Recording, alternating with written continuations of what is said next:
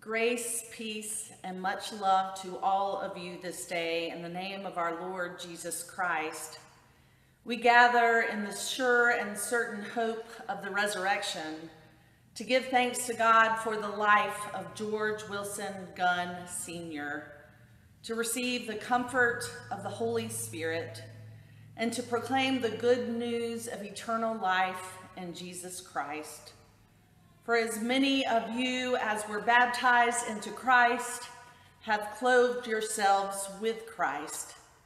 In his baptism, George was clothed with Christ. In the day of Christ's coming, he shall be clothed with glory. Listen now to these comforting words from Scripture. Our help is in the name of the Lord, maker of heaven and earth. God is our refuge and strength, a very present help in trouble. Therefore we will not fear.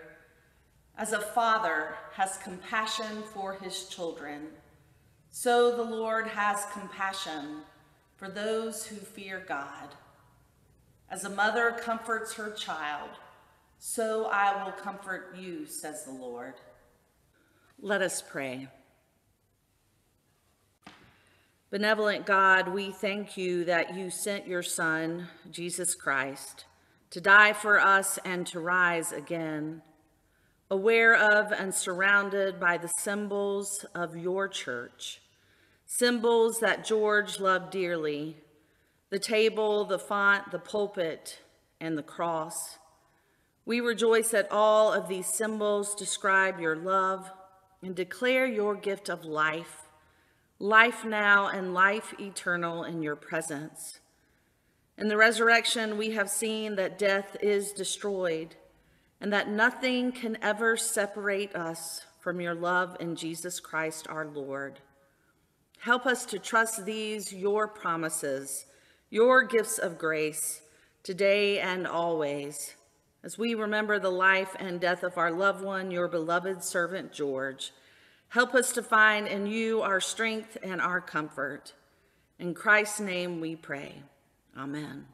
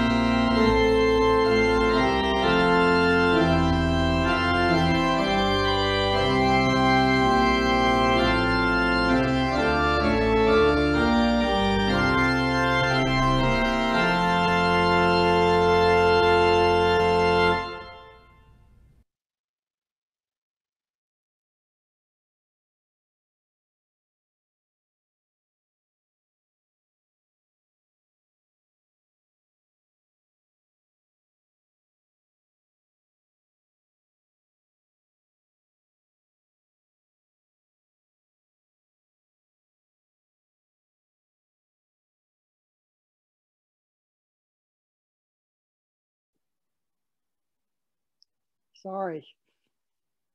A reading from the prophet Micah, clarifying again the will of God. With what shall I come before the Lord and bow myself before God on high? Shall I come before him with burnt offerings, with calves a year old? Will the Lord be pleased with thousands of rams, with tens of thousands of rivers of oil? Shall I give my firstborn for my transgression, the fruit of my body for the sin of my soul? He has shown you, O mortal, what is good, and what does the Lord require of you, but to do justice, to love kindness, and to walk humbly with your God. Amen.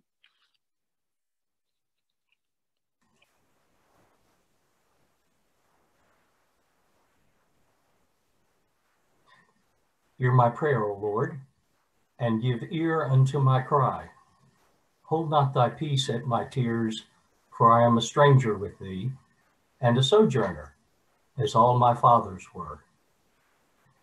God is our refuge and strength, a very present help in trouble. Therefore will not we fear, though the earth be removed, and though the mountains be carried into the midst of the sea, though the waters thereof roar and be troubled, though the mountains shake with the swelling thereof. There is a river, the streams whereof shall make glad the city of God, the holy place of the tabernacles of the Most High. God is in the midst of her, she shall not be moved. God shall help her, and that right early. The Lord of hosts is with us. The God of Jacob is our refuge. For I will lift up mine eyes unto the hills, from whence cometh my help. My help cometh from the Lord, who made heaven and earth. He will not suffer thy foot to be moved. He that keepeth thee will not slumber. Behold, he that keepeth Israel shall neither slumber nor sleep. The Lord is thy keeper. The Lord is thy shade upon thy right hand. The sun shall not smite you by day, nor the moon by night. The Lord shall preserve thee from all evil. He shall preserve thy soul. The Lord shall preserve your going out and your coming in from this time forth, and even forevermore. Therefore, the Lord is my shepherd, I shall not want. He maketh me to lie down in green pastures. He leadeth me beside the still waters. He restoreth my soul. He leadeth me in the paths of righteousness for his name's sake. Yea, though I walk through the valley of the shadow of death, I will fear no evil, for thou art with me. Thy rod and thy staff, they comfort me. Thou preparest a table before me in the presence of mine enemies. Thou anointest my head with oil. My cup runneth over. Surely goodness and mercy shall follow me all the days of my life, and I will dwell in the house of the Lord forever. Amen.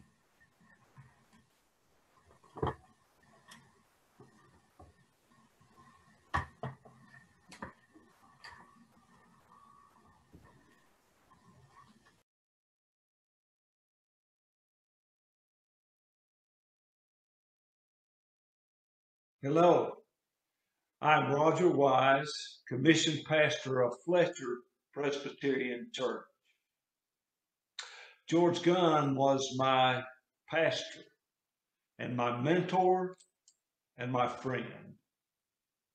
I'm so thankful today for the blessing that George and Sally Gunn were in my life and in the life of our Fletcher congregation. Our New Testament scripture this morning comes from the Gospel of Matthew, chapter 25, verses 31 through 40. May God speak to us through his word. When the Son of Man comes in his glory and all the angels with him, he will sit on his glorious throne. All the nations will be gathered before him, and he will separate the people one from another, as a shepherd separates the sheep from the goats. He will put the sheep on his right and the goats on his left. And then the king will say to those on his right, "Come, you who are blessed by my Father. Take your inheritance, the kingdom prepared for you since the creation of the world. For I was hungry, and you gave me something to eat. I was thirsty, and you gave me something to drink. I was a stranger, and you invited me in. As I needed clothes, and you clothed me. I was sick, and you looked after me. I was in prison, and you came to visit me." And then the righteous will answer, "Lord, when did we see you hungry and feed you, or thirsty and give you something to drink? When did we see you a stranger and invite you in, or needing clothes and clothe you? When did we see you sick or in prison and go to visit you?" And the king will reply, "Truly I tell you, whatever you did for one of the least of these brothers and sisters of mine, you did for me." May God bless the reading of his word.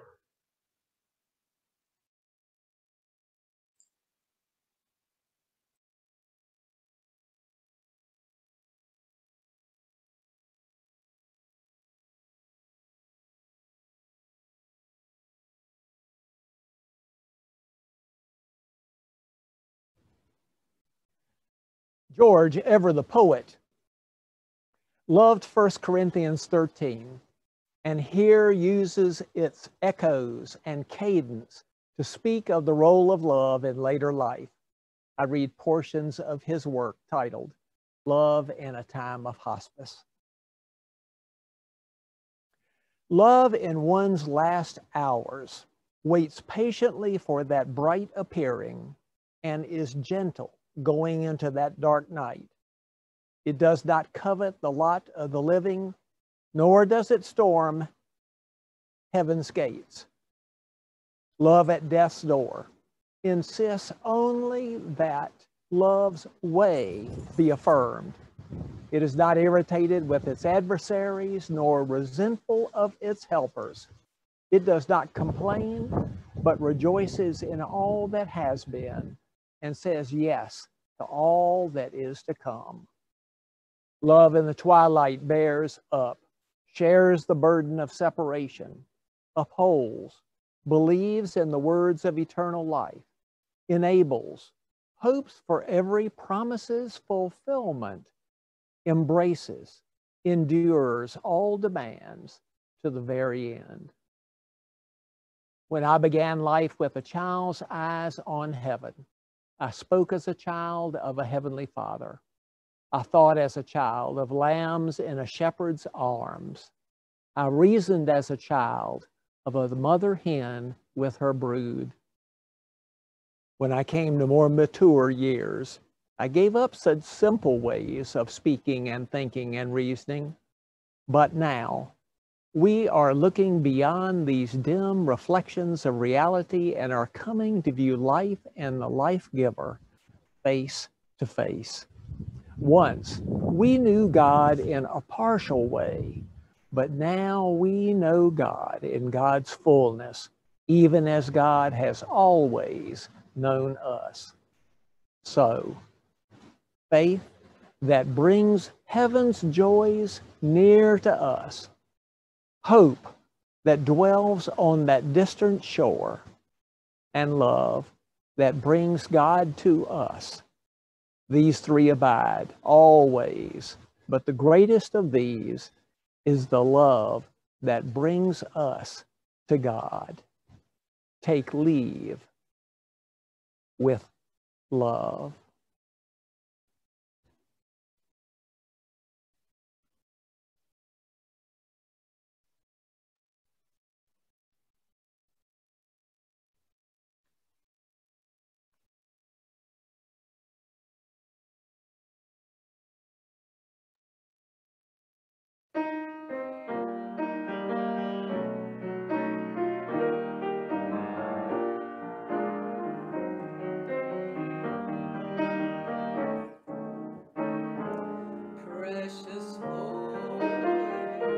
Take my hand, lead me on, help me stand.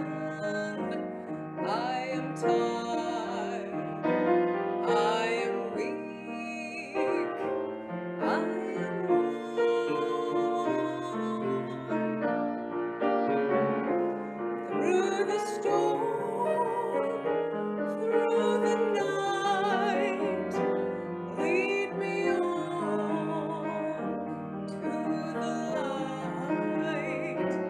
Take my hand, precious Lord, lead me home. When my way grows drear, precious Lord, linger here. When my life is almost gone, hear my cry, hear my call, hold my hand, lest I fall. Take my hand, precious Lord, lead me home.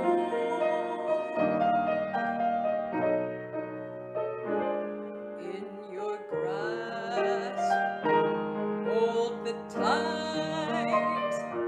In your peace, in your light, you chose us to be your church. Touched by love, cleansed by grace, your sweet peace I embrace. In your hand, precious Lord, we are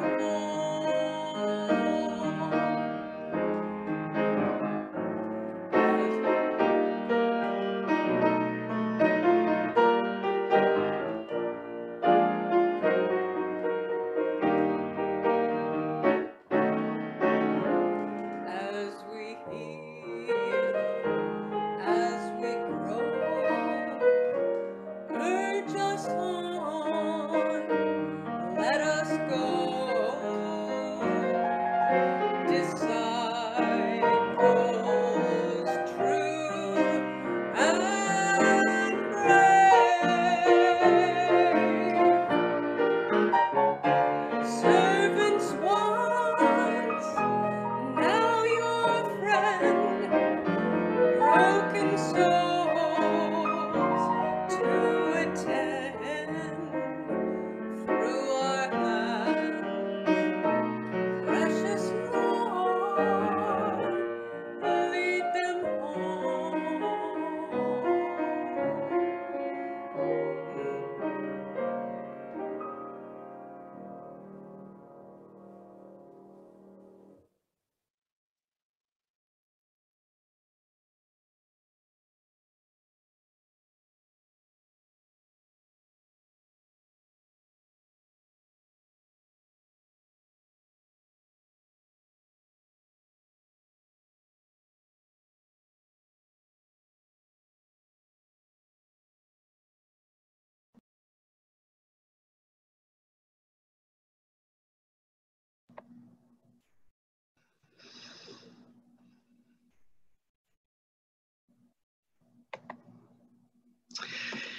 Well, thank you to Tammy and to Sheldon for that beautiful rendition of Precious Lord, and especially to Wilson Gunn for those 2 extra verses that seem to complete that beautiful hymn.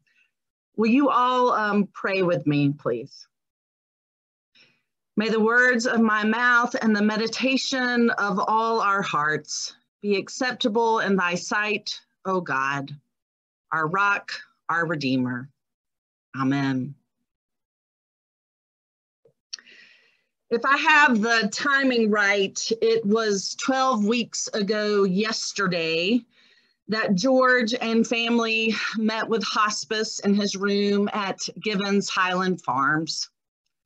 I had the privilege to visit George the next day. We spoke about his kidneys shutting down and the options that lay before him, to let death run its course naturally, or to fight it with all the strength left in him, which might prolong his life by a few weeks or months.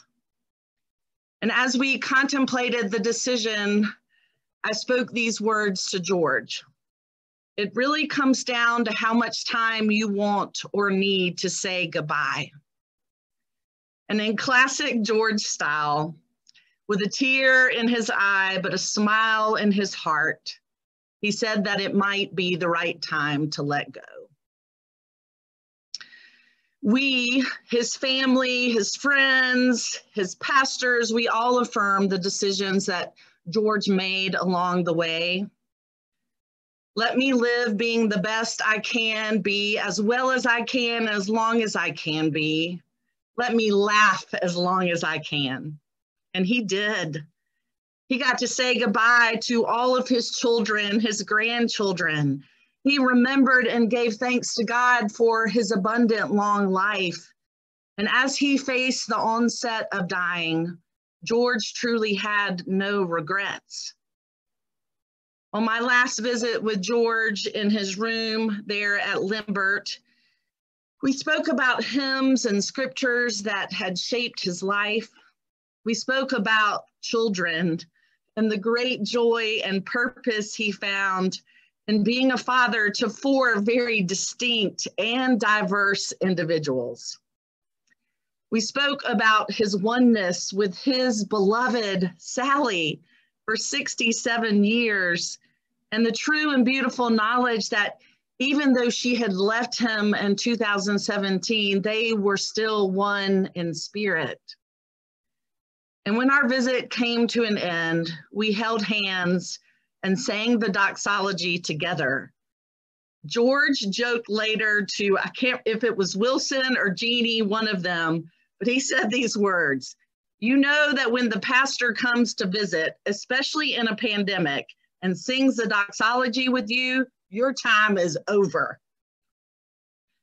The faith to surrender to God's grace as death approaches is truly one of the holiest moments to witness. And as George departed from all whom he loved and those who so dearly loved him, he slipped gently away from this earth. George's life of faith began in the waters of baptism in 1926 at the Westminster Presbyterian Church in Bluefield, West Virginia. But it continued to be strengthened at the table, and every table where he served the feast of our Lord's Supper and partook in that simple meal of bread and wine. Has everyone been fed? Was the question that guided him as he was faithful to his baptismal promises that his parents made for him so many years ago. When I think of George, I think of radical, welcoming hospitality. And so when I hear those words again from the prophet Micah and the Gospel of Matthew that Roger read so beautifully, I am reminded that one of the best ways to remember a person's life is to remember what that person did with his hands and his feet and his voice, and how he sat with us here at Black Mountain Presbyterian Church on Sunday mornings. I will remember what George did with his hands, holding a pen or a pencil as he translated Corinthians 13 and so many other scriptures for a new generation of Christians, making it applicable to everyone who read it. I will remember his fingers' love of holding old stamps and coins. I will remember his feet swiftly moving through college campuses to meet with a college student or a small group. And though his feet were slower and less nimble, those that ushered him into this sanctuary the last few years, every single Sunday, he made his way in through the sanctuary doors to worship his Creator. I will remember his arms reaching out to anyone who needed a hug and using them to welcome those on the margins of life during the civil rights. And we must include his voice, because all of us who knew him, cannot ever forget his wondrous laugh. It went on and on forever. Through his actions, through his love, George widened and lengthened the table of Jesus Christ for it to include everyone. You see, George never related to people according to rank or power or money or prestige. He understood that part of that baptismal call was to bend low and to see the people who were often way too easily overlooked, unseen, and so often unheard. And then he would reach out to them along with Sally and serve them. And how many people's lives and faith journeys he has touched and impacted. He taught us in practical, ordinary, sacred ways how to witness to God's kingdom, to God's love and light, by loving as much as he could. So this day, as we come to say goodbye to our beloved George, we give thanks that God's love has surrounded George from the day that he was baptized, really even before he was born, gave him strength throughout his entire life, and was the center of many years of marriage, fatherhood, and ministry. And God's love surrounded and upheld him even as his health began to fail in the last 2 years of his life.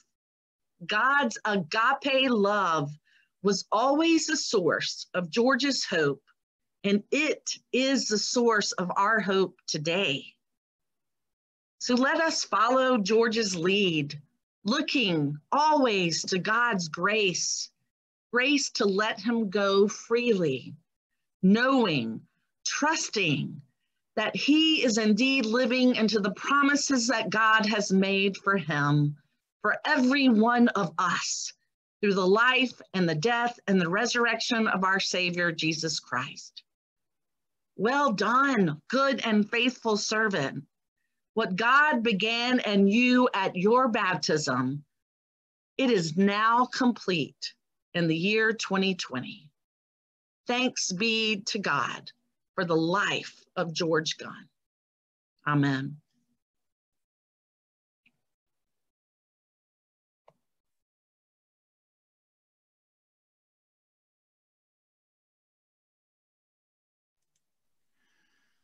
Amen indeed. Thank you, Mary Catherine. Word of introduction on the following reading. My father considered Kenneth Foreman the single most influential of his many teachers and mentors. Dad studied with Dr. Foreman during his junior and senior years at Davidson College. And as circumstances allowed, they both moved to Louisville Seminary in 1947, where their important relationship deepened. They both moved to Louisville that year, one student, one teacher. While still an undergraduate, however, Dad was called upon to lead Friday chapel. A prayer he offered that day caught the attention of Dr. Foreman, who commented afterwards on a catchy phrase, "Life is so livable." Years later, my father stumbled on a collection of spiritual reflections by his mentor and recognized his own phrase as one of the titles. He also recognized himself in the tale of a young man whose simple prayer became the topic of conversation between angels in heaven who watched and discussed the rising prayers of the faithful. In what I find echoing the style of C.S. Lewis and William Stringfellow, I offer Kenneth Foreman's Life is So Livable. From Psalm 90, verse 14, let thy love dawn on us undimmed, and all our life we may be glad and sing. It came to pass on a certain day, near the turning of the year, that two angels were standing near the throne, one hardened by many golden bowls full of incense that are the prayers of the saints. One of these angels had long watched the rising incense and knew well the life of those on earth. The other angel had but newly come from the other parts of the Lord's dominions, and that angel knew little of the ways of the earth and of its people. As they watched, behold, there arose from one of the golden bowls this prayer: I thank thee, Lord, that life is so livable. Each angel smiled, but not for the same reason. Then said the angel, newly come to the watcher of old times, knowest thou who made this prayer? I do, answered the watcher of ancient days. He is a young man and strong, and God has hedged him about with good on every side.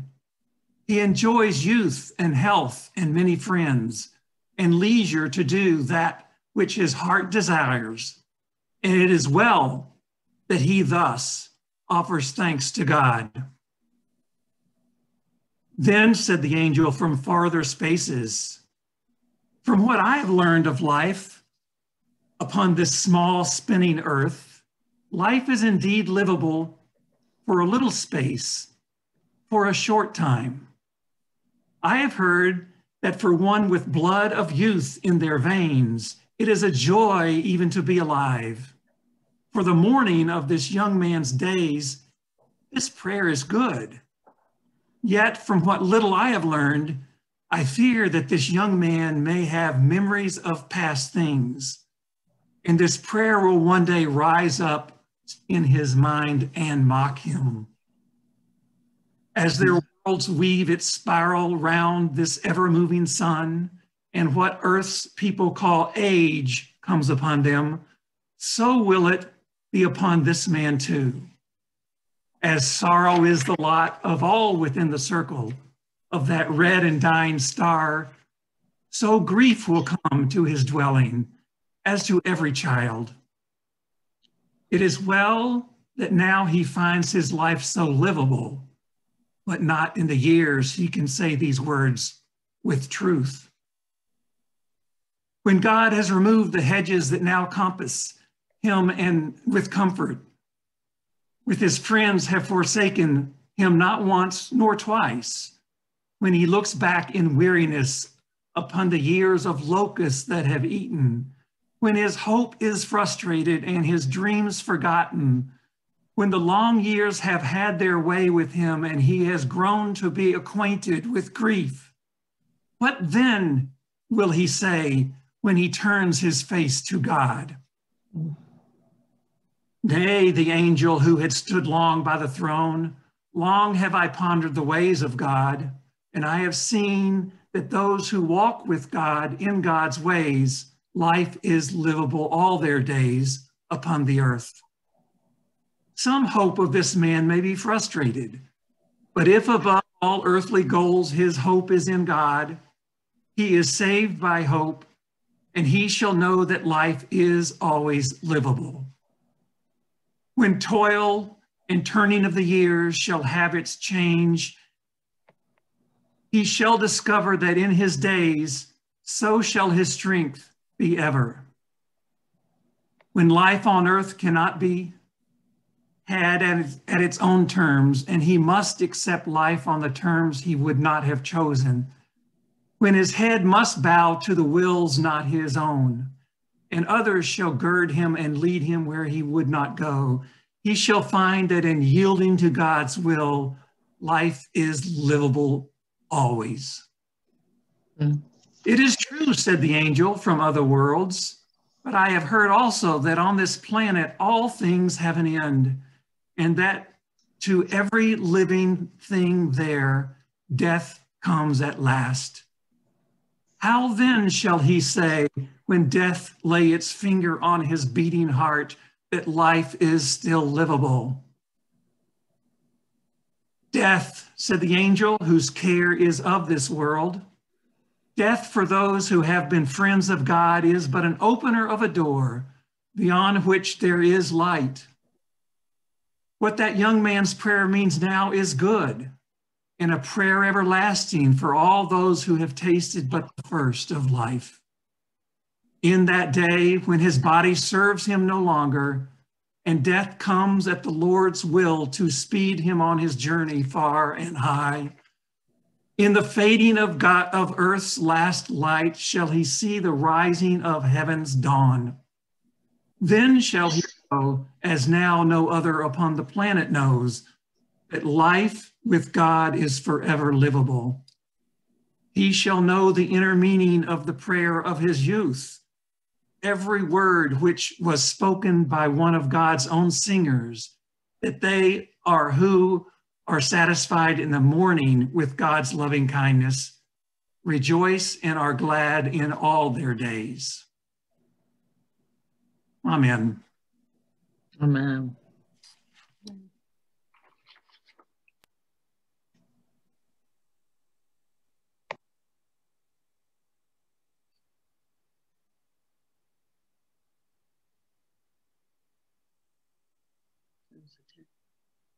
Next. Yeah, I'm waiting. 6 years ago, my parents and I availed ourselves of an opportunity to discern completion of life preferences. This begat a series of meaningful conversations in our family. One exercise included finishing the following sentence. What follows are George's words. What matters to me at the end of life is to be assured and to reassure others that in our baptism, we were joined to God in Christ's life and death and resurrection. Our eternal life is already ours by the grace of God. We are joined to one another in faith and hope that the one who has begun a good work in us will complete it. Love never ends. Where there is love, life never ends.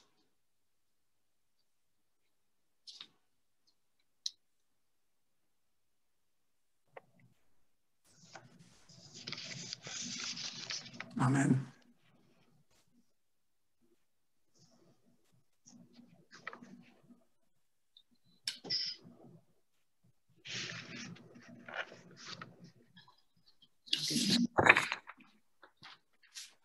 Thank you, Jeannie. And now we turn to the church's words using the affirmation of faith, a declaration of faith from the old PCUS. And these are the same words that were shared at Sally's memorial service. In the death of Jesus Christ, God's way and the world seemed finally defeated, but death was no match for God. The resurrection of Jesus was God's victory over death. We do not yet see the end of death, but Christ has been raised from the dead, transformed, and yet the same person. In his resurrection is the promise of ours. We are convinced the life God wills for each of us is stronger than the death that destroys us. The glory of that life exceeds our imagination, but we know we shall be with Christ. So we treat death as a broken power. Its ultimate defeat is certain. In the face of death, we grieve, yet in hope, we celebrate life. Nothing, not even death, can separate us from the love of God in Jesus Christ our Lord. Amen.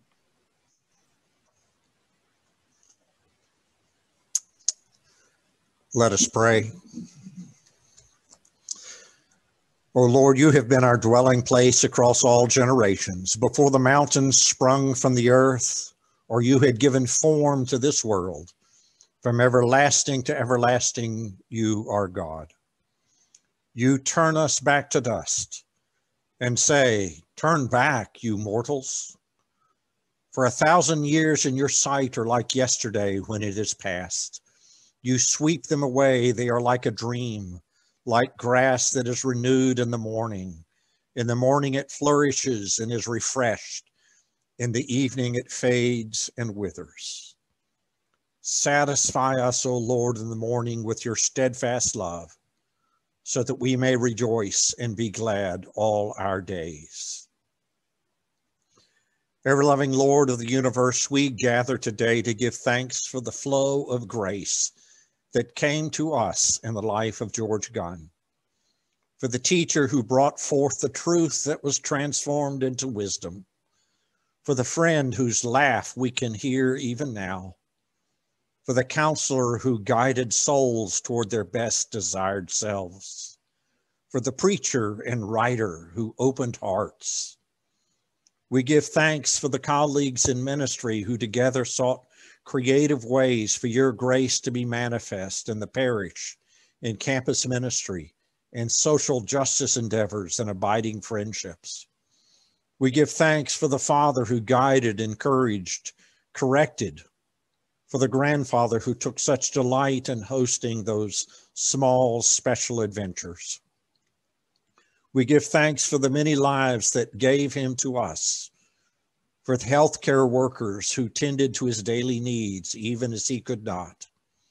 We give thanks for his teachers and mentors at Macaulay and Davidson, at Louisville Seminary, especially for Ken Foreman and Miss Blanche, his grandmothers, for his parents and brothers and sister with whom he stayed close and drew sustenance, for Sally, his wife of 67 years, and all the many tentacles of grace that contributed to the man we loved and who loved us, who was daily baptized into the flow of your grace, who was named George Wilson Gunn.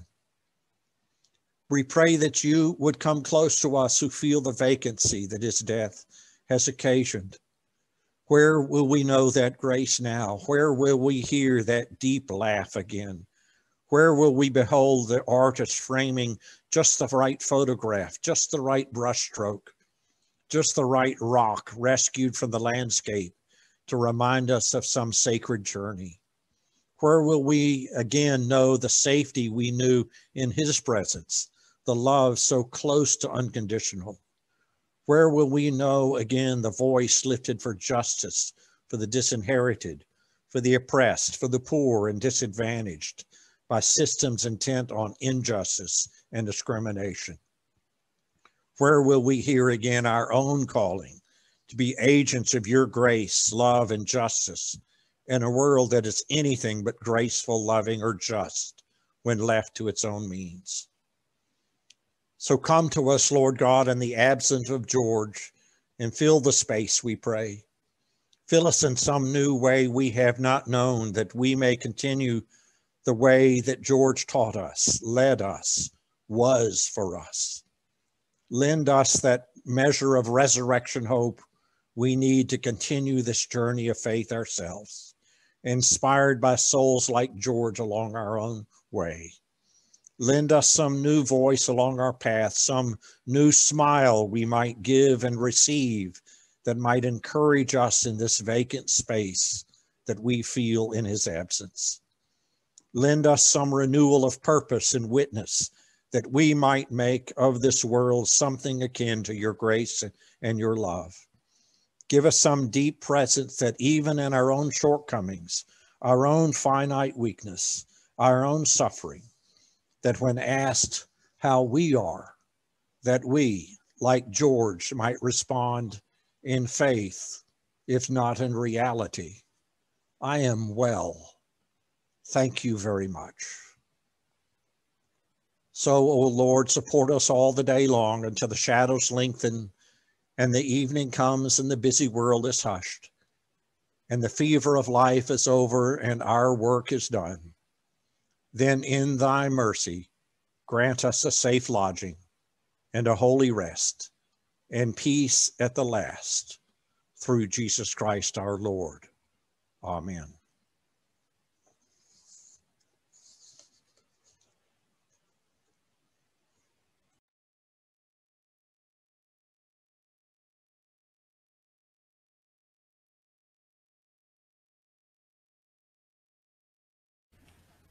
Into your hands, O merciful Savior, we commend your servant, George Wilson Gunn, Sr.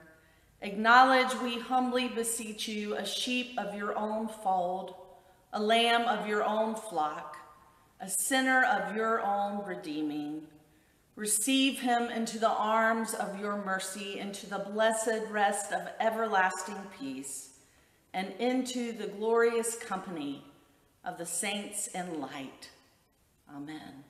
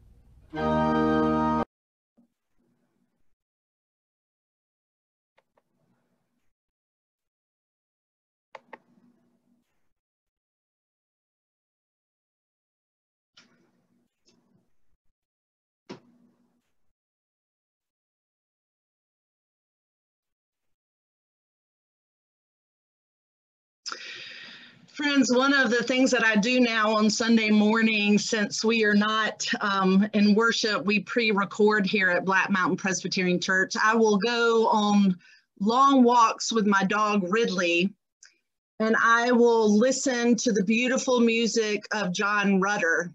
And on my walk this morning, I thought about George most of the entire walk. And as I reached the pinnacle or the high point of my walk this morning, the beautiful music of John Rutter, "The Lord Bless You and Keep You," came into my ears.